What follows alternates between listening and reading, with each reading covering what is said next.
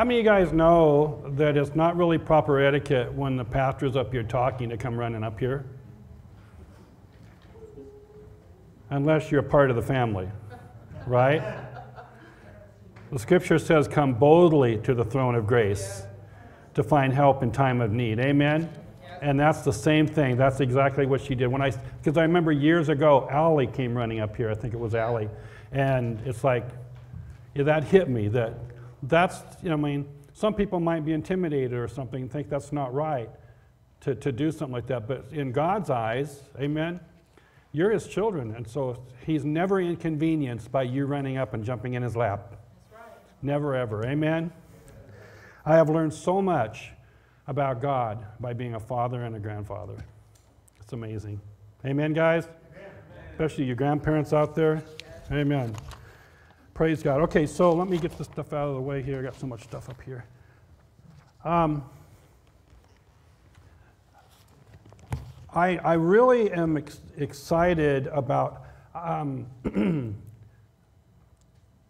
you guys sensed just the Spirit of God just drawing you closer to Him more than ever before? Yeah. I mean, I really have, honestly have, and I mean that should always happen. We know that, right? But it just seems like it's ramped up, and it's not. It's twofold. We were talking about that in the rally. Everything that happens in our life is us cooperating with God. That's really what it boils down to. And so the Spirit of God might be crying out, you know what, you need to get closer to me. You need to get closer to me.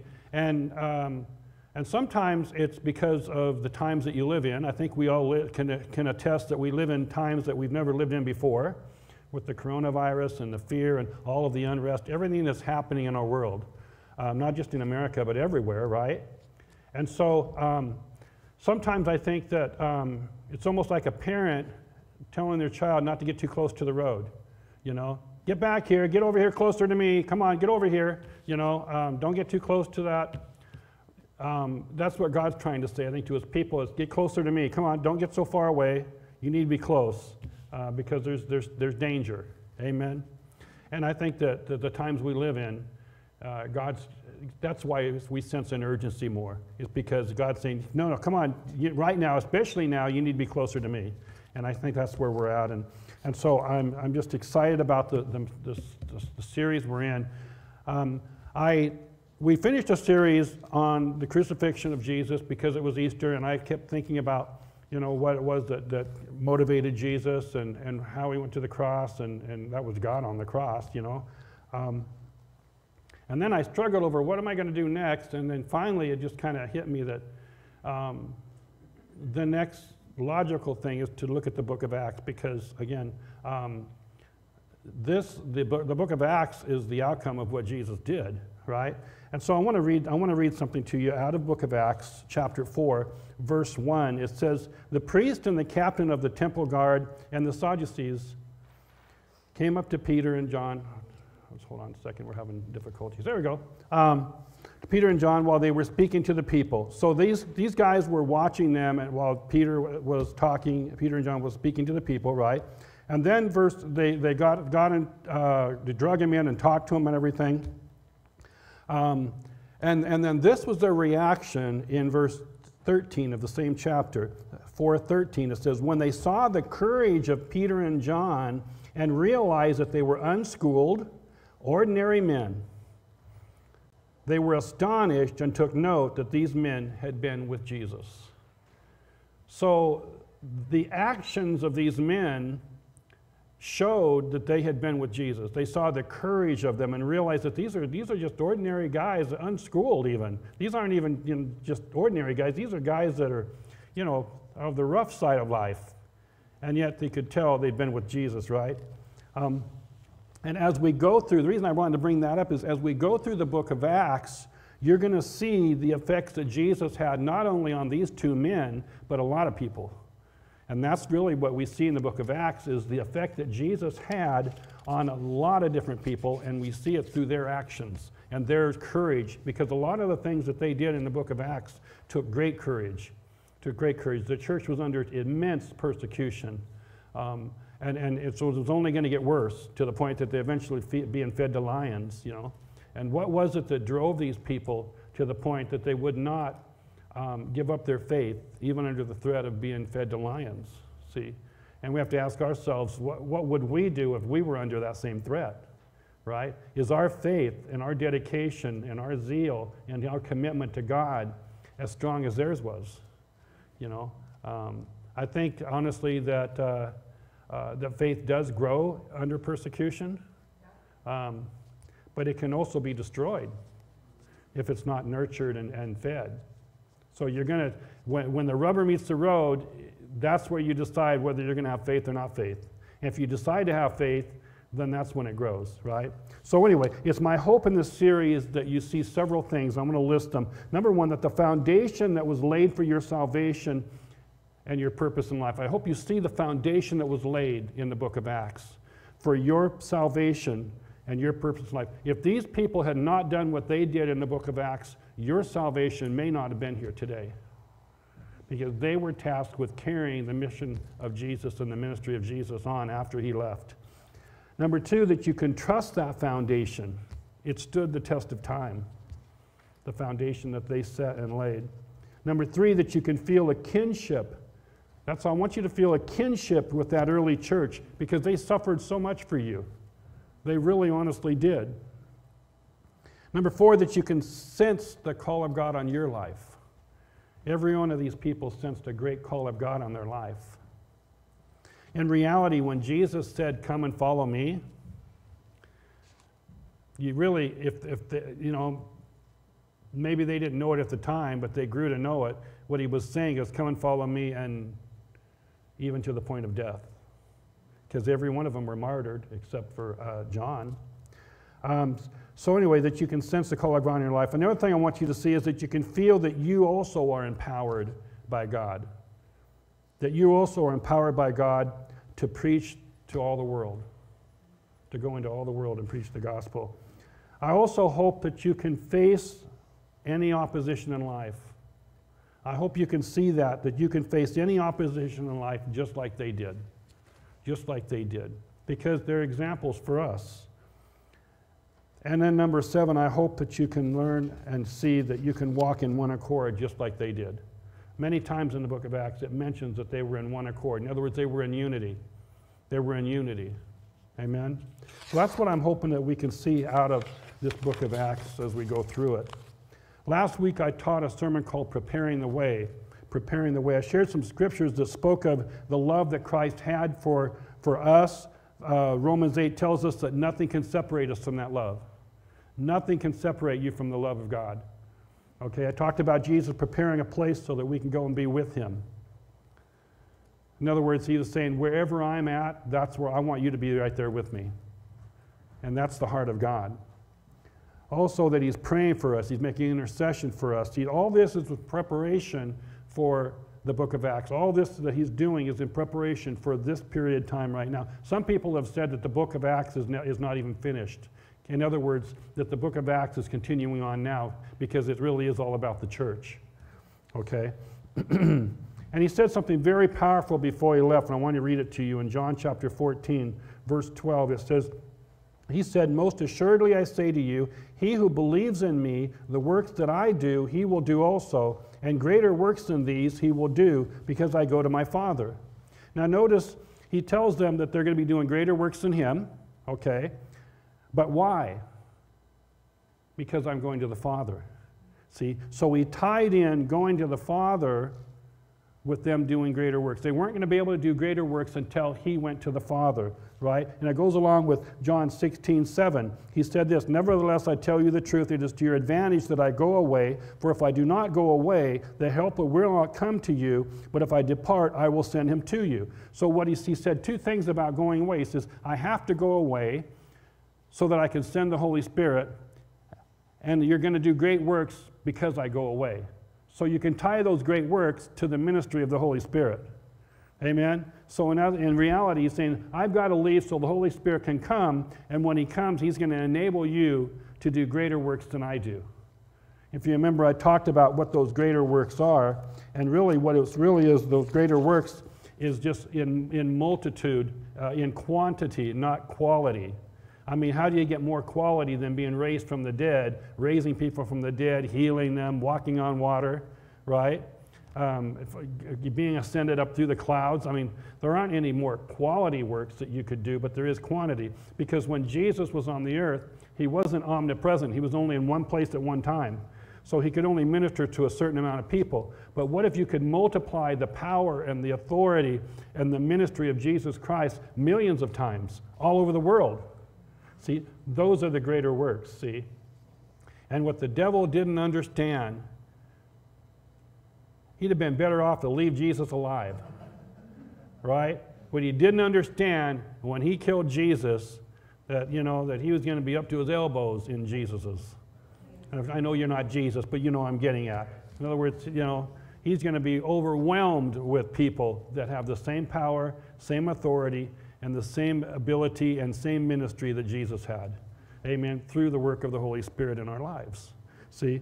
And so that was the greater works, and that's what we talked about. Everything he did was to prepare for that one event that was going to take place. That one event that was going to take place in the book of Acts in chapter 2.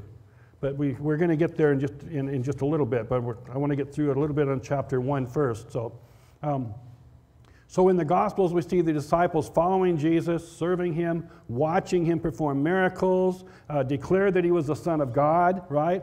And even given them power to do miracles. They saw him arrested, tried, crucified, die, and get buried. They saw all of those things, all those wonderful things, and then all of a sudden, everything falls apart.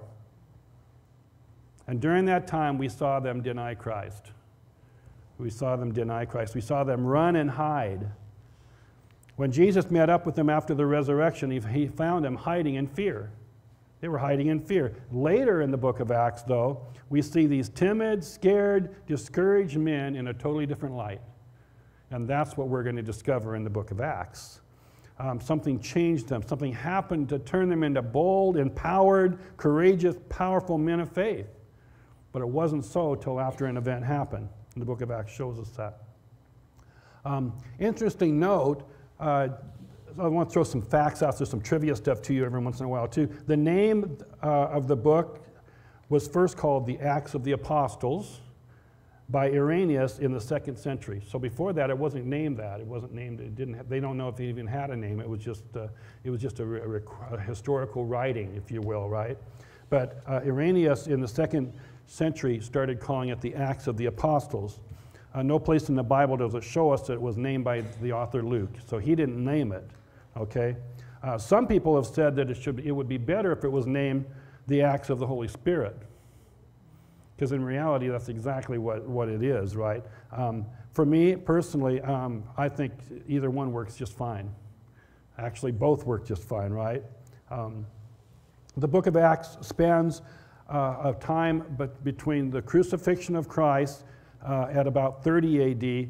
to about 60 A.D., to Paul's imprisonment in Rome.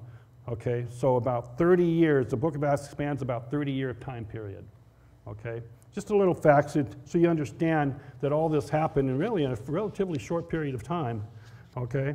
And then during all of this, no other group of men have ever influenced the world in such a way as these men did. Again, I want you to see the foundation that was laid by these men because it took great courage and great faith to do what they did. And if the Bible says that these things were written for us for an examples, then it's very clear.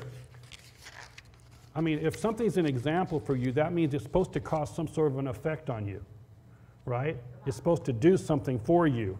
And in this case, of course, it's to encourage us and understand that we can walk in the same power and authority and overcome just like they did. So Jesus called, he trained, he commanded, he empowered them to continue his work. And if you look at them, they're ill-equipped for the task. They really are, okay? Like you said earlier, they were unlearned and ignorant men. They really were. The Bible also talks about that he uses the foolish things to confound the wise. Amen? Amen. I wonder maybe that's why I was called to be a pastor. I don't know, but that's all right. To all appearances, the mission that they had seemed hopeless. Because again, if you look at them and the things that they did when Jesus was on the earth, squabbling with each other, arguing over who was going to be better and greater in the kingdom of God, and all of the different things they have, you'd think, why did he pick these guys? There must have been somebody better, right? I mean, if you think about it, look at Paul. This guy's killing Christians, and God picks him too.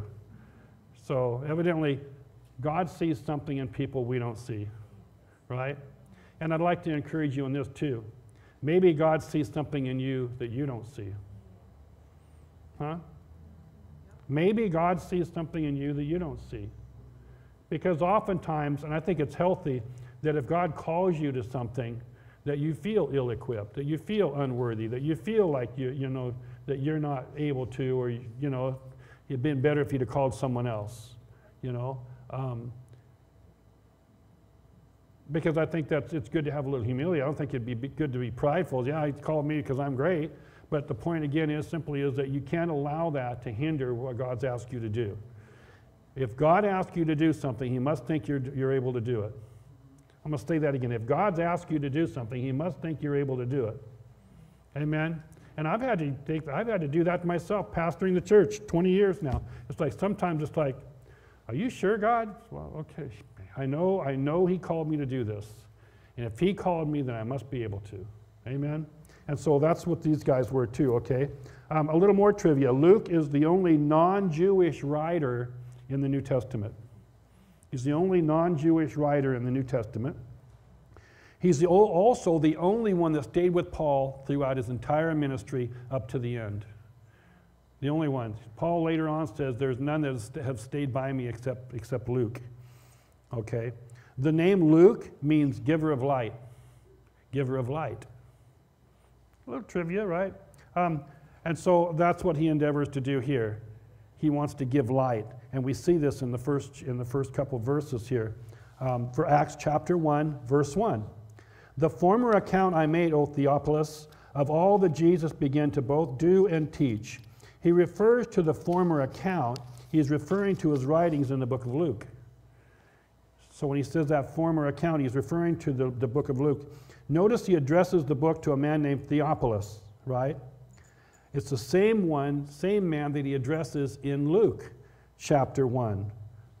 Let's read that. Inasmuch as many have taken in hand to set in order a narrative of those things which have been fulfilled among us, just as those who from the beginning were eyewitnesses and ministers of the word delivered them to us, it seemed good to me also, having had a perfect understanding of all things from the very first, to write to you an orderly account, most excellent Theophilus. So he wrote the book of Luke to Theophilus, and he wrote the book of Acts to Theophilus. That you may know the certainty of those things for which you are instructed. So Theophilus had been instructed, he'd been taught, and he uses the term perfect understanding. He's using the Greek word that means accurate and careful. Accurate and careful. Now Luke was not one of the disciples, so he wasn't one of them that followed around with Jesus, but he became a disciple later through Paul. Okay? So here he is, he's looking, he's writing this to Theophilus, okay? Now, so I wanted to find out, what is there about this Theophilus? What do we know about him, right? There are several theories as to who he is, and they're just theories because we're not sure, right? Some believe he was just a friend of Luke's, right? But it also seems reasonable to assume that whoever Theophilus was, that he must be interested in knowing more about Jesus, right? And about his lives and the disciples. He was a convert, obviously, right? He also could have been somebody very important because Luke addresses him as most excellent, which wasn't a term that you used for just anybody. Usually it was used for nobility or somebody high-ranking or in the Roman army, so forth. So he was definitely somebody important. He was known, right? So it wasn't just some friend of Luke's. He could have been a nobleman too. The Jewish records, including Josephus, record that Theophilus was a high priest of Israel from 37 to 41 AD. So maybe he was a high priest because there was somebody named Theophilus that was a high priest. And so it could have been Luke was referring to him. They just don't know exactly who that. So anyway, but it also, the Bible scholars describe Theophilus as a Gentile, but he was a man of importance. So anyway, just a little background so you know who he's talking to and why, okay? But then he says this, he says, when he says all that Jesus began both to do and teach, he's referring to what he told him in the book of Luke. Okay, so in Acts, so it seems to be there's two main streams, the Gospels and the Acts, okay? Before ascension and after ascension. So the Gospel is concerned with what Jesus began to do and teach, and Acts concerns itself with what Jesus continues to do and teach. See, Jesus' ministry didn't end at the cross. It didn't end when he got to heaven. He's seated at the right hand of our Father, making intercession for us, okay? He does things, sent the Holy Spirit to us, and so he's continuing to minister to us today, okay? So anyway, let's go on. I want to read Acts chapter 1, verse 2. Until the day in which he was taken up, after he, through the Holy Spirit, had given commandments to the apostles whom he had chosen, to whom he also presented himself alive after his suffering by many infallible proofs, being seen by them during 40 days, and speaking of the things pertaining to the kingdom of God. And being assembled together with them, he commanded them not to depart from Jerusalem, but to wait for the promise of the Father, which, he said, you have heard from me. For John truly baptized with water, but you shall be baptized with the Holy Spirit not many days from now. Now, if you remember, Jesus, when he met with them, he breathed on them, he said, receive the Holy Spirit. Okay, so they received the Holy Spirit, that's when they got born again. But now he's talking about something totally different. He says you're going to be baptized with the Holy Spirit. See, and that's why we have the doctrine of baptism of the Holy Spirit. It's a different event than just salvation. Okay, so again, he was preparing them again for what was about to happen to them, an event that would light and ignite a fire on the inside of them that would burst into an inferno that would sweep the globe. It would sweep across the entire world and across thousands of years. That fire that was lit there is still lit today. I want to say that again. The fire that was lit there is still lit today. Come on. Is there any fire in the room? Amen. Okay. The fire that was lit within them is still lit today. Okay. The church that Jesus spoke of that the gates of hell would not prevail against was being born right then. Right then. That's the church that he said the gates of hell would not prevail against. The major part of God's plan was about to be completed. A major part. Again, it was all led up to day of Pentecost. Every bit of it. Because he's going to empower people to go forth in the power of Jesus. It all led up to that point. God was about to unleash the Holy Spirit upon the earth in such a way that his power would be displayed through millions of acts of his followers. See, we're talking about the book of Acts here, but in reality, millions of acts have taken place since then. Every time somebody does something for God, that's an act. Amen? So first of all, they didn't understand it. They wanted Jesus to just take over the earth. Again, they still, at this point, after all of that, thought that he was going to just come and take over. They saw him as a conquering Messiah. See, because there are prophecies that talk about the Messiah coming, right? And when he lands, I'm getting a little ahead of myself, but there is a second coming of Jesus Christ. But they only saw one coming and grouped it all together. They didn't understand that he was going to come, be born of a child, live, die for our sins, create this church era, this church age, this dispensation of the church that was going to sweep the globe. See? They didn't understand that. They thought the Messiah was simply coming to preserve and to protect and to rescue the nation of Israel. Okay? So anyway, again, that's what they're still focused on. We'll see that here. Acts 1:6. Therefore, when they had come together, they asked him, here we go, ready? Lord, will you at this time restore the kingdom of Israel to Israel? And he said to them, it is not for you to know the times or seasons which the Father has put in his own authority. But you shall receive power when the Holy Spirit has come upon you, and you shall be witnesses to me in Jerusalem and in Judea and Samaria and to the ends of the earth. Well, wait a minute, Jesus. You mean you're not coming just to rescue us? You're talking about the rest of the world? See, again, they didn't have the concept yet very much that the Gentiles were going to be a part of the church too, that the Gentiles were going to get saved too. See, it still was all about the nation rather than the world, right? In Matthew 28:19, though, Jesus told his disciples to teach all the nations. He tells them the progression of their mission: Jerusalem, Judea, Samaria, then the ends of the earth, right? So God wants everyone saved. He wants everyone saved. It's not just the Jewish nation. Acts verse 9. Now when he had spoken these things while they watched, he was taken up, and a cloud received him out of their sight.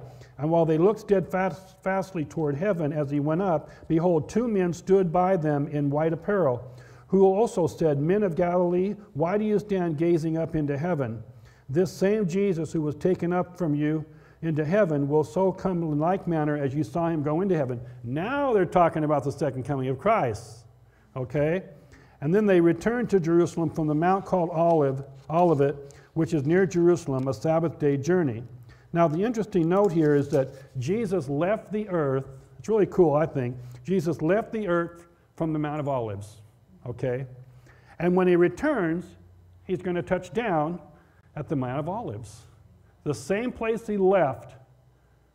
So not only in like manner, but in like place. He's coming back to the same place he left. Isn't that cool?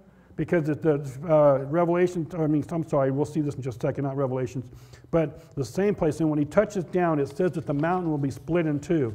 And you'll find that in Zechariah, and I want us to read that because I think it's just really cool. Because, again, ask yourself why. See? Why did he leave from the Mount of Olives, and why is he coming back to the Mount of Olives, right? And why does it have to be the same place? Why couldn't it be 2 different locations?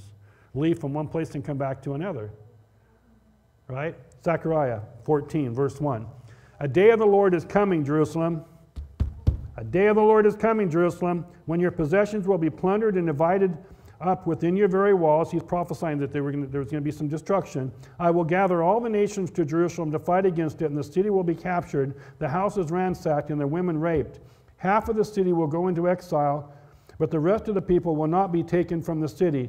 Then the Lord will go out, so he's promising them a rescue. The Lord will go out and fight against those nations as he fights on the day of battle. On that day, his feet will stand on the Mount of Olives east of Jerusalem, and the Mount of Olives will be split in two from east to west, forming a great valley with half the mountain moving north and half moving south. So we know that in tribulation, all of those horrible things, if you read the book of Revelations, all those horrible things are going to be happening, and that's what he told them is going to happen in the last days. This wasn't something that was going to happen in the days of Zechariah. This is a prophecy of end-time events.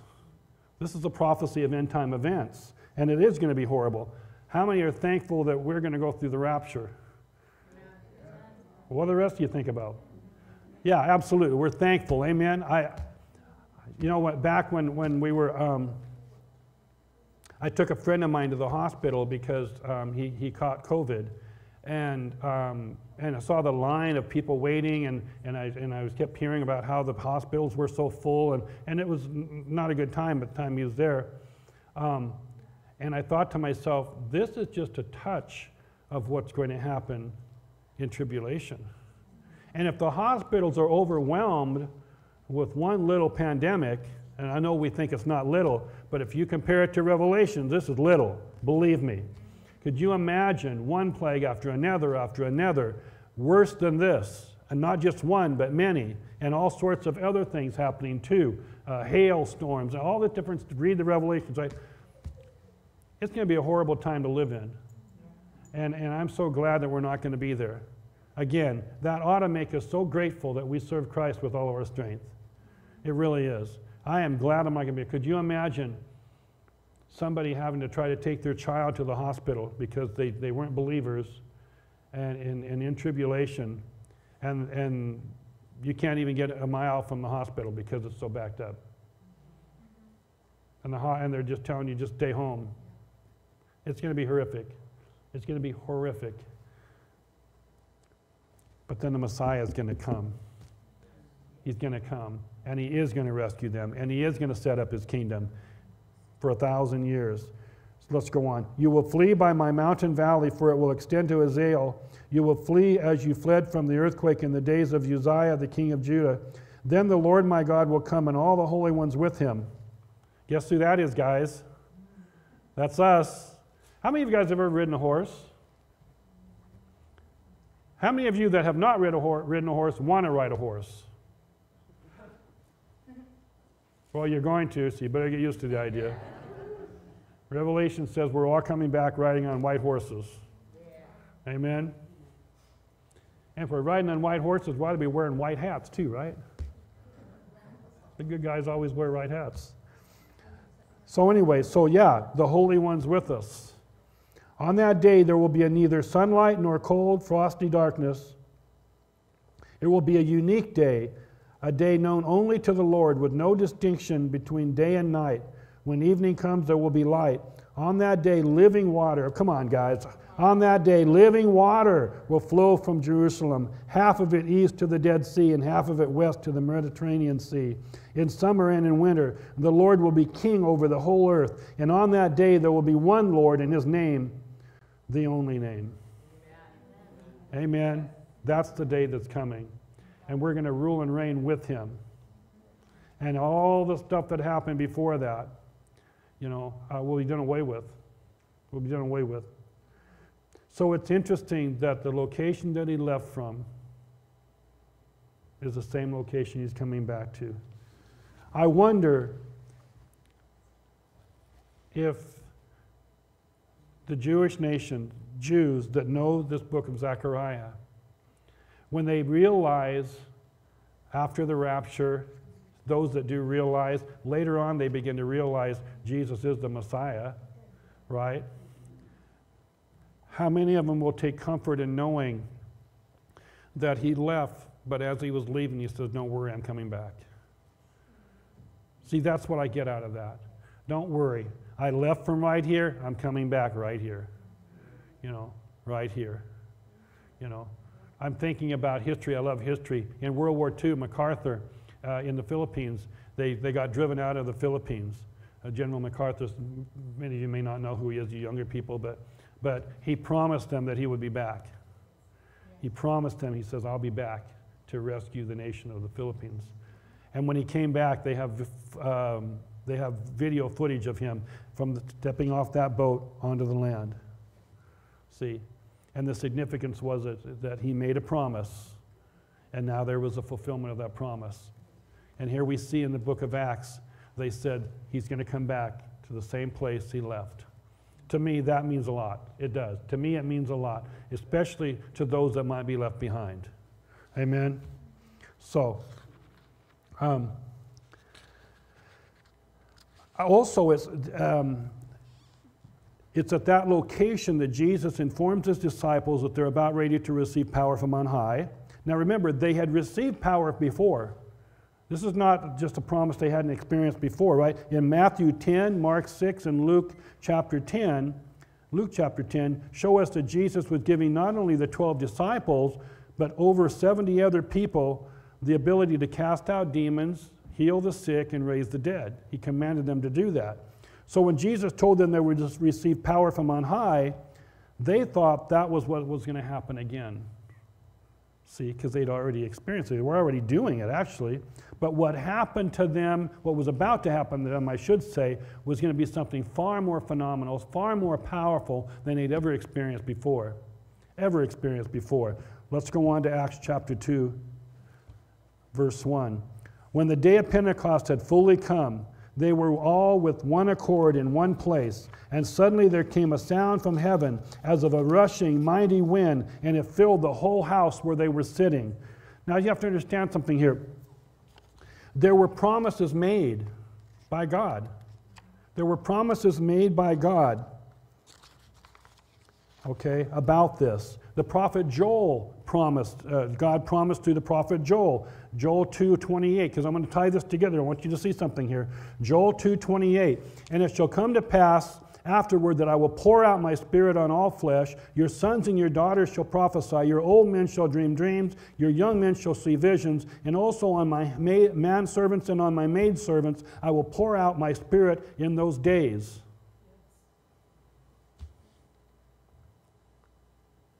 That's a prophecy of this time period right here that we're living in. Sheila, when we were in prayer last Tuesday, I won't go into it, but there's events that are happening, or at least events I've been hearing about, and things like that happening in the world that are pretty significant. And Sheila, the Lord was giving her dreams, and she didn't know the stuff that I'd been hearing, but she says we need to pray about this, and the Lord's been giving her dreams, and those dreams were exactly what I was hearing, exactly, and brought confirmation to me that those things are really happening, okay? But that to me is a perfect example of what was prophesied right here, exactly what was happening to you and is happening to you. See, God is pouring out His Spirit. Come on, God is pouring out His Spirit. And I want to read that to you again. Your old men shall dream dreams. That's me. Your young men shall see visions. And also on my men servants and on my maid servants, I will pour out my Spirit in those days. So in other words, all that's going to happen to all of us. So who's it going to happen to? Whoever's willing.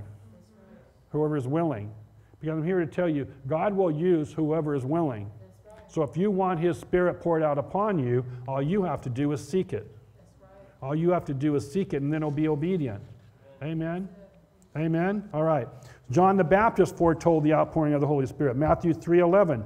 I indeed baptize you with water unto repentance, but he who is coming after me is mightier than I, whose sandals I am not worthy to carry. He will baptize you with the Holy Spirit and with fire. And with fire. Zechariah again, 12:10. And I will pour on the house of David and all the inhabitants of Jerusalem the spirit of grace and supplication.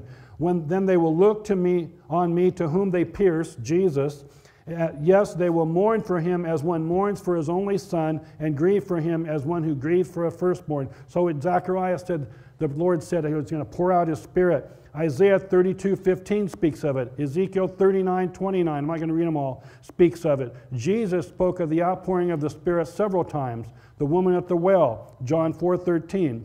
Jesus answered and said to her, whoever drinks of this water will thirst again, but whoever drinks of the water that I shall give him will never thirst. But the water that I shall give him will be in him a fountain of water springing up into everlasting life. That's talking about the baptism of the Holy Spirit.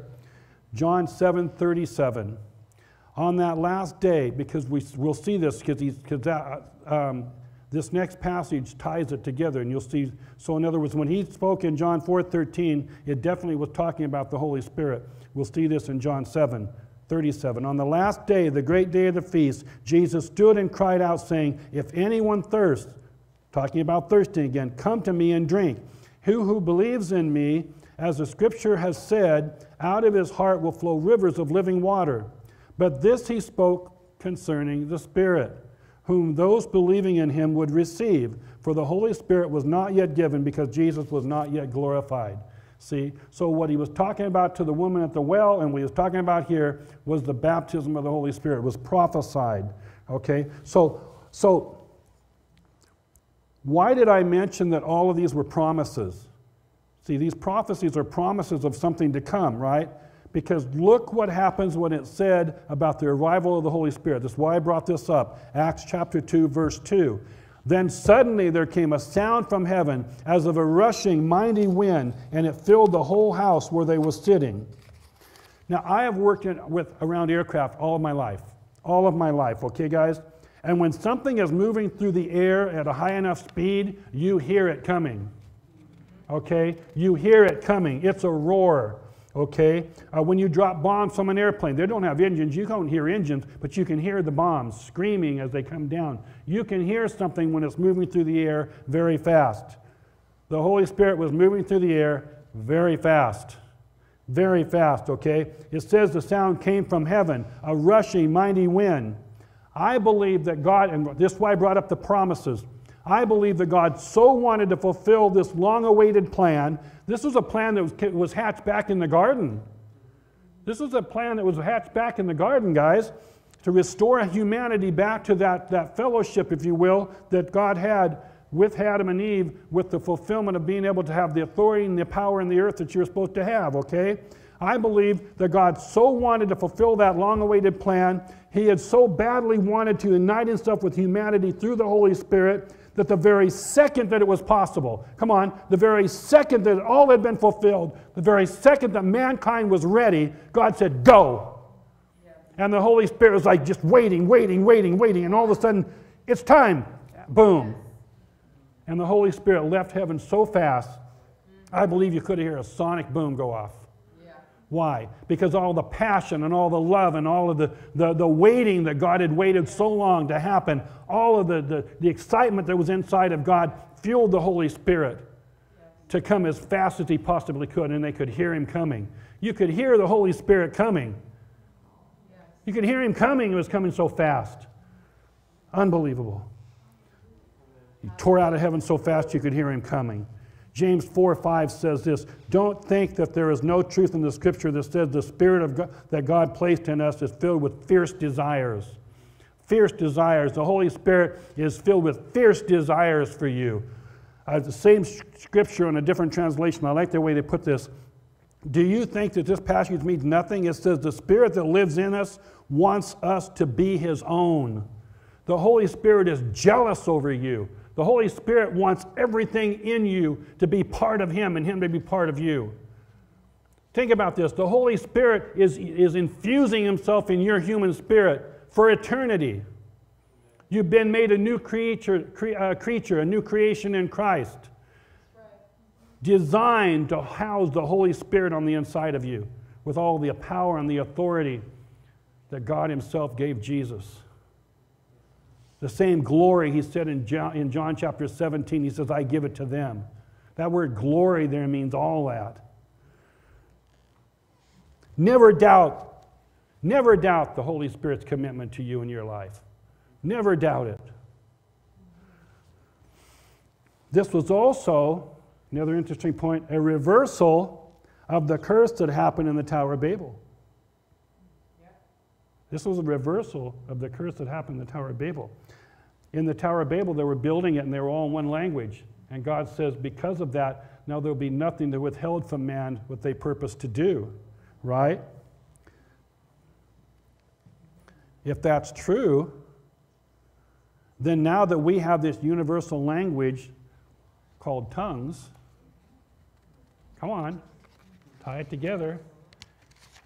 See, if we have this new universal language called praying in tongues, there is nothing that will be withheld from us that we purpose to do. Come on, somebody ought to get a little excited about that. Come on. There is nothing that will be held from us because we're praying in tongues, praying God's perfect will for our lives, and not our will. Yes. Not our will. Acts 2:3. Then there appeared to them divided tongues as of fire. I'm going to go over a little bit, guys, because we have this other stuff going on, so we're going to be a little bit late, but not bad. Okay. There appeared to them divided tongues as of fire, one set upon each of them, and they were filled with the Holy Spirit and began to speak with other tongues as the Spirit gave them utterance. And there were dwelling in Jerusalem Jews, devout men from every nation under heaven. And when this sound occurred, the multitude came together, and they were confused because everyone heard them speak in their own language. Then they were all amazed and marveled, saying to one another, Look, are not all these who speak Galileans? And how is it that we hear each of them in our own language in which we were born? Let's watch the video, guys.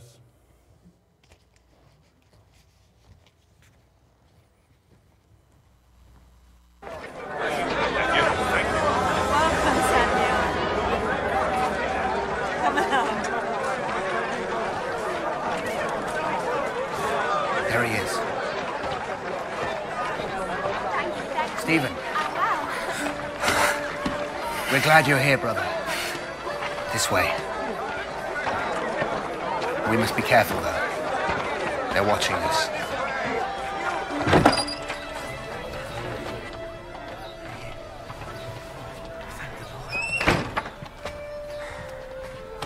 John, I'm glad you're all safe.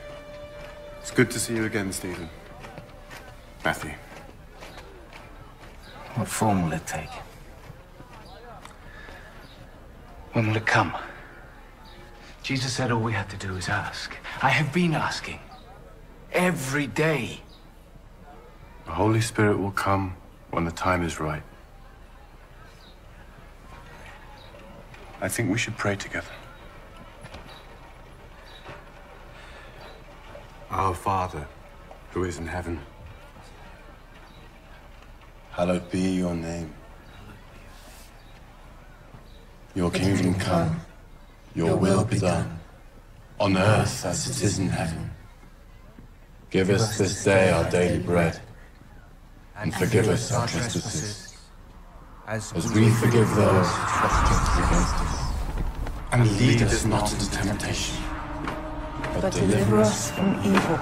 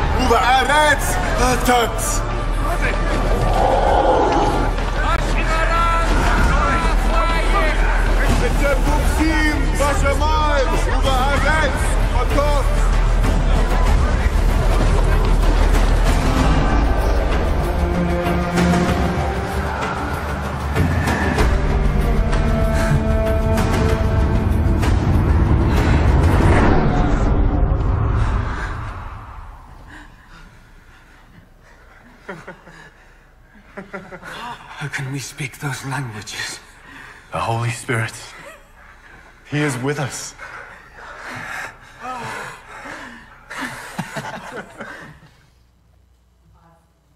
Hallelujah. Praise God. And they were changed in an instant, and none of them were ever the same. They weren't hiding anymore. Peter preaches in such a way.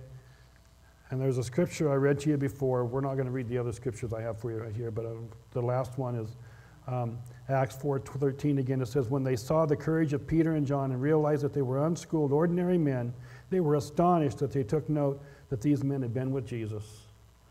Come on. Amen? Amen?